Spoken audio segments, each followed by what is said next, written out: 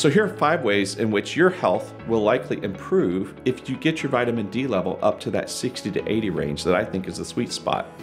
The first way is you're gonna have more energy. The second way in which an adequate vitamin D level is really important is through immune function. The third way in which vitamin D level in that 60 to 80 range is going to improve your health is it actually decreases your risk of certain cancers. Can you believe that?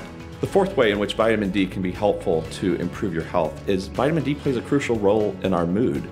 The fifth way in which vitamin D can be helpful is it probably reduces your risk of heart disease.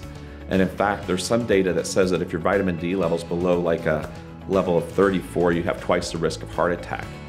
So again, I kind of come back to this idea that of all the things that you can do, vitamin D is one of those low-hanging fruits that, like, why would you not take advantage of being able to improve your health through such a simple mechanism?